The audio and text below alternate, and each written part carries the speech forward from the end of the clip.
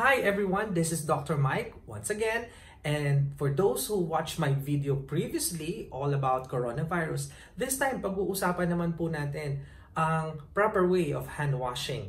Tara, samahan niyo po ako at ituturo ko po sa inyo ang tamang paghuhugas ng kamay. Tara!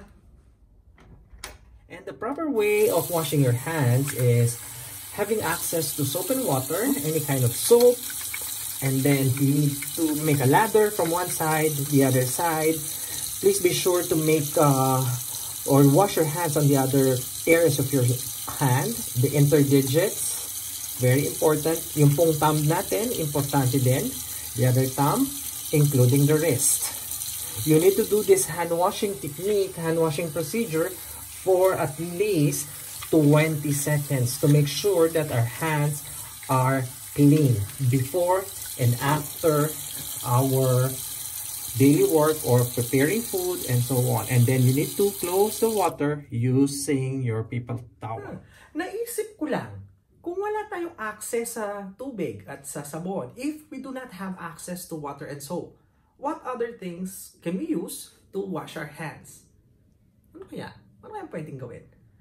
So, you may use a 70% alcohol between 70 to 78% to 80% still good because po yung other percentage po nun ay water. Kung 70% po ang alcohol content niya, yung 30% po ay water. So, ang ibig pong sabihin, bakit po kailangan ng 70%?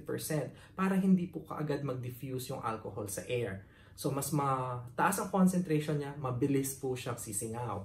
So, yung pong mababa masyado naman ang percentage of alcohol, mas marami naman po ang tubig noon.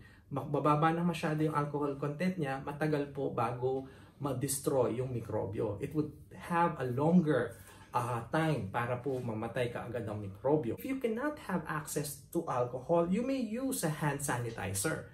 You may use a hand sanitizer, but please be sure, tignan po ninyo yung sa likod ng hand sanitizer because different hand sanitizer, iba po ang alcohol content niya. For this one, it has a 68% of alcohol.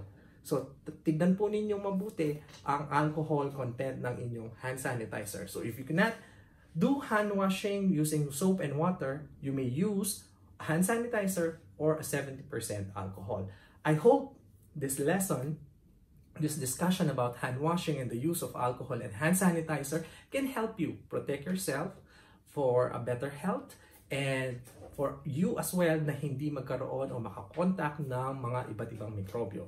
So, marami pong salamat, and if you like this video, please don't forget to subscribe after watching this video. Marami pong salamat. Thank you, and this is Dr. Mike again, and see you soon.